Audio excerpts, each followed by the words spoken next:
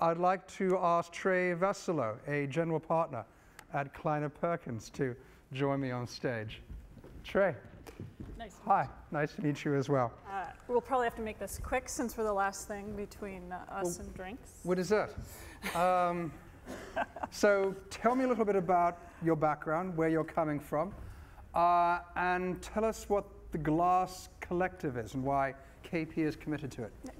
Great. So I am an embedded systems geek through education at Stanford, and spent some time actually developing consumer hardware products at IDEO, found my way into the entrepreneurial side of the world, started a wireless company called Good Technology.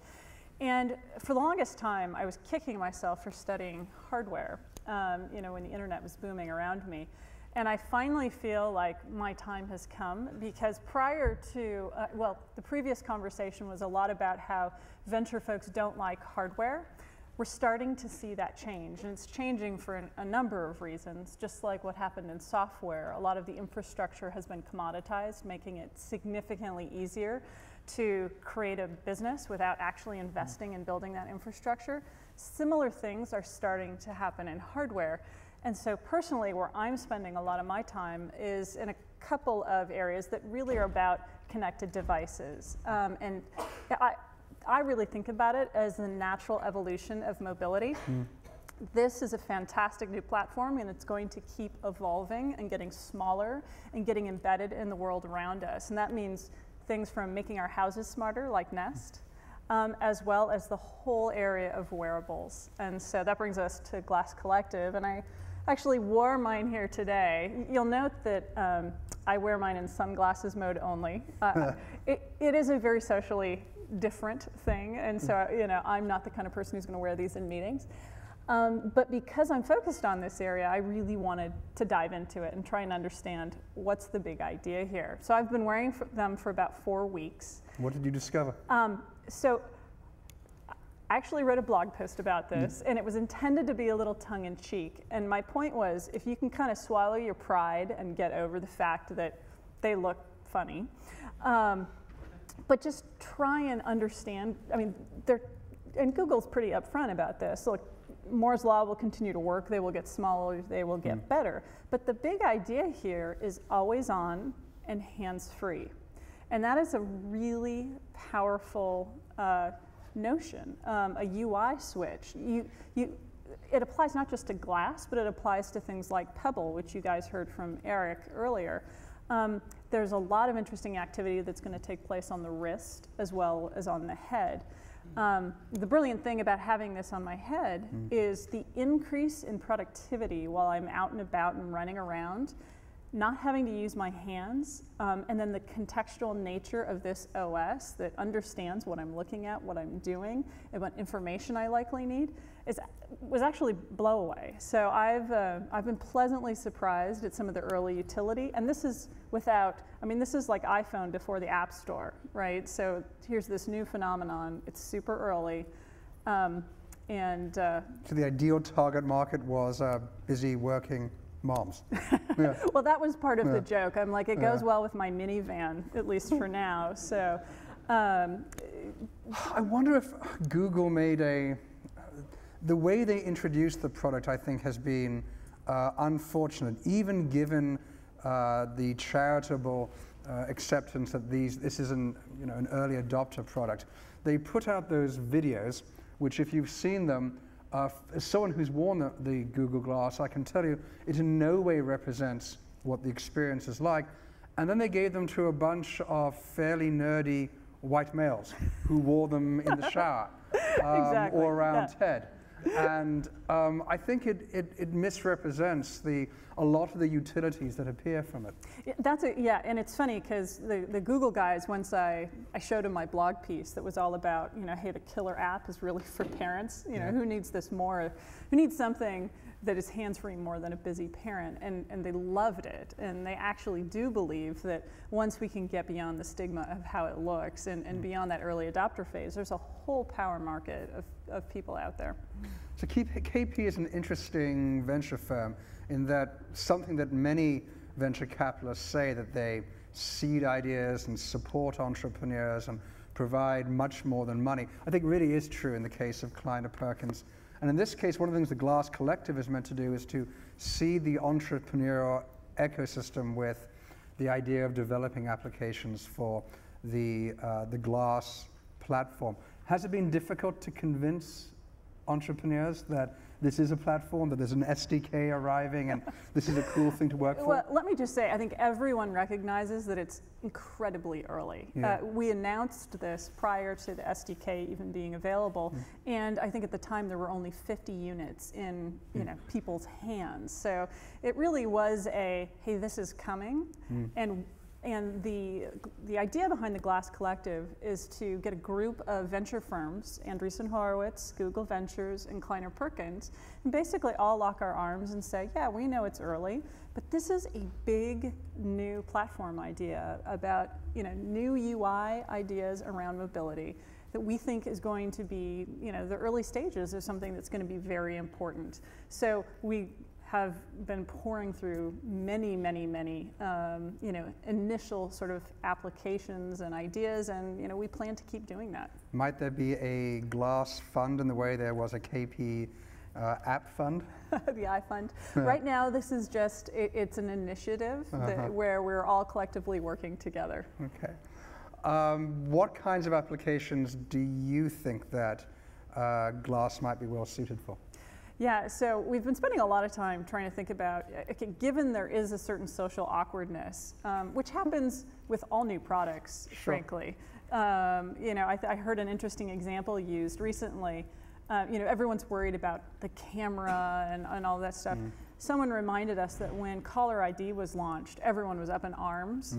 Oh, how could they send my number out? Well, today it's entirely the opposite. If a call is blocked, you're not going to answer the phone. It just takes a while for those things to naturally progress. So I got off. So the specific question. What kinds of applications do you think it might be good for? Yeah, so obviously there are going to be vertical applications where it's not about how you look, it's about the utility of the product that we think make a ton of sense. Now, we don't have any, there are very few developers who have these right now who are starting to build those, but the feedback from certain industries, take a PG&E for example. You've got linemen up on a pole who are trying to diagnose a problem. They can have their glasses on, be looking at the problem, and be in real time having, basically a Google Hangout conversation with someone who can see what they're doing and guide them. So those types of applications, folks are really excited about. To verticals, yeah. Verticals. On the consumer side, there's a explosion of wrist devices and applications on the fitness side of things, the quantified self movement. The interesting thing there is that it's still early days, and let me just back up and say one of our other companies is Nest, which I love the example of Nest. It's that smart thermostat for two reasons. One, it shows you that the opportunity to innovate is everywhere. Sometimes people think that everything's already been innovated, there's nothing left to fix. There's stuff all around you, stuff that is seemingly as lame as a thermostat. These guys came, reinvented, and now they have a whole new paradigm around the home. But they also elevated the conversation from, instead of measuring real-time kilowatt hours, they changed how you interacted with your house. The same thing has to happen with all these fitness watches in the same way that I don't really want to post how many steps I took every day. It's not that engaging, it's not that interesting. But with new sensors and new wearable technology and new interfaces, how can they up-level that and help me live smarter, better, healthier? I think one of the themes of the last 2 days around mobility has been these are really distributed applications. And the device almost disappears. And what we want are different ways to interface with these distributed applications in different contexts, of which the watch, the glass might be an example. I'm going to take some questions from the audience, but before I do, for those who haven't worn glass, and can I see a show of hands who's tried it on yet? So a few of you, not all of you. Perhaps you could describe just yeah. what it's like, because it's Sure. not like the video at all. Well, so the first thing is that it is not a virtual reality experience. I'm not looking at an overlaid, digital interface on top of what I see. It's a very easily accessed but highly deliberate look up and to the right to see a screen. So if you think I'm paying attention to you, I'm paying attention to you, because when I look at that screen, you can see my eyes look up, I look away. And so it's not completely, it's not sneaky in that sense. It's still very deliberate, but the beauty is it is hands-free. So the use case that blew me away was when I'm driving around in my car. And my favorite example is I had 3 kids in the car, all were screaming. The radio was on, and so I was like, oh, perfect test case. Let me see how this works. So my car, the light had come on. I needed to schedule maintenance. So I said, okay, Glass, Google Toyota Redwood City. And it heard me. That was the first thing. I was like, oh my goodness. Didn't use that word. I was like, this is crazy. Oh, all that background noise. And the voice recognition is fantastic, partly because it's sitting on your head. So it's able to discern what you're saying versus blaring radio and kids screaming. It immediately looked up Toyota Redwood City, put it up on the screen. I looked, saw that it was it, clicked. It said call, clicked again and called, and I had my appointment scheduled without ever really having to take my eyes off the road, and it was incredibly useful. The audio is worth discussing as well. It's also not what you think it's going to be. It essentially vibrates into the bone of your, that's a bad description, but it's a very intimate noise in your ear. Yeah, it's actually my least favorite part of the product right now.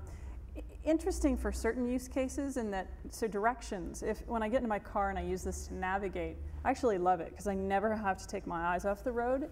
And if there's a turn coming up, you can hear it kind of whisper in your ear is how I describe it, because it's not really audible to anyone else, but I can hear it. But if for some reason I miss what it tells me, all I have to do is look up and go, oh yeah, okay, great. But the road is always in my peripheral vision. The other thing I should mention, the thing that I was most concerned about and was really feared as a driver, when you look close up and then look far away, and that changing of the focal distance can be really disorienting.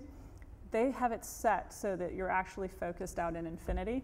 So you're really just looking up at your visor, and it's just up in your visor. So that it really is a pleasant experience to drive and look up and then look back down.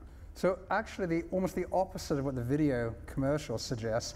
The audio is actually much more, and to me, disturbingly intimate. It's right in your head. And the video is not intrusive at all. It floats above your field of vision there, which is so bad advertising from Google. Questions from the audience, from a partner at KP? Ooh, a few. By the way, for the last 2 days, I apologize. I can literally see nothing at the back of the room with all these lights. So if I've not been calling upon you, been staying at the back, signal to the people with the mics. Hello, Sean Case from AJA Video. Based on what I've seen, Google has specified a very minimal interface with just some little notifications that come up, and they talk to a Google server. In the meantime, people have jailbroken the device, rooted it, found that it runs Android, put all kinds of great applications on it. How do you reconcile those two from a venture capital perspective? You don't want to fund something that takes somebody 2 days to develop, I assume. The seed of a good idea sometimes can take 2 days. But ultimately you look at the utility of the solution, and whether there's a lot of stuff that people want to build that sounds really interesting that you just can't do today with the current set of APIs. It'll take a while before Google is at the point where they can open up the APIs to do that. So, that's one of the reasons why we're doing the Glass Collective, so we're in the middle of those conversations, and we can have a better sense of timing, and is this something that's going to be doable or not, and when. I think we don't really even know all the interesting use cases of how this will be used, but I'll give you one great example. there's a company that came in and they had a translation app, and they hacked it and put it on glass. And the fascinating thing was I could wear these glasses and be walking around in China and look at a sign, you know, take a picture, do whatever, and I would see the English overlay over the Chinese words. And that's a really powerful use case that couldn't really exist without that glass. I mean, it exists on the phone, it's just much harder and very different to use. And so that's one example of what I hope will be many, many examples of types of products. Cool. Over here. Yeah, so actually you stole my question, actually. I was going to say that the DoD has already been deploying that kind of use case, right? So the soldier is in real-time situation, and then needs that immediate translation. Can you give an insight to where you see the glasses evolving to? Obviously, there is some other perspective I have where I can actually, in 2009 I gave it in my keynote as the 8th screen in our lives, right? The glasses, because Motorola was shipping that product to the DoD for some time. Where do you think that the glass? It can't stop at the glasses, right? Okay. So contact lenses. Yeah. That kind of Correct. I was going to say So we have the mash of wireless technology, information technology, and all that sensors. Yeah, and in fact, when I think about kind of the next evolution of mobile, I really think about much more than just glass. I really think about kind of wearables in general, and even to connected devices and smart infrastructure, things like Nest. And so I think it's about to get pretty darn exciting over the next year or so here. Google loves to show their vision and come out early with products, but guaranteed that every large consumer hardware company is working on a suite of really interesting new products that, whether they're going to be watches or glass, there are going to be a lot of different use cases that fundamentally really get to the always-on, hands-free nature of the interface to your phone. Having to pull this thing out of your pocket and interrupt and turn it on is actually a big thing. And so, I expect the watch side of the world to get really exciting. A lot of people are wearing them. There's rumors flying around about who's going to be launching watches when, and so I expect that to get pretty exciting. When eventually this stuff disappears, essentially, right? It simply accesses the network. It's in our watches, it's in our contact lenses, it's in our clothes, it's on the screens of our cars. So one of my other theses is that there will be tablets everywhere. Just like people said, storage will be free. Tablets are effectively, as we've learned, going to be free. So think about the different types of applications and things you can do when you have a free, dedicated tablet to a specific application.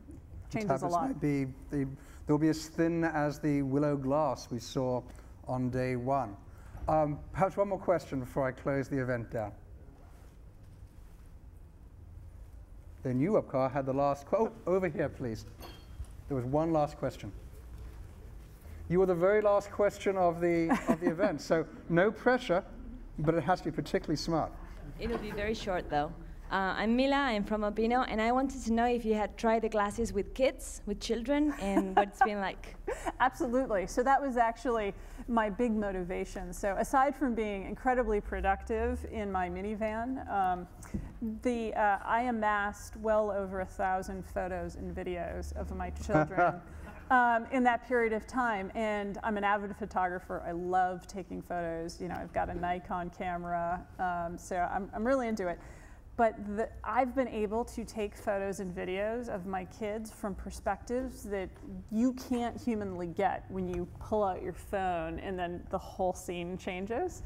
Because it has an observation effect, right? Yeah, you pull out your phone and then they start hamming it up or they stop doing what they're doing. That's nice. And so I've taped numerous just awesome stories that they were talking about. I have trampoline videos, just tons of fun stuff.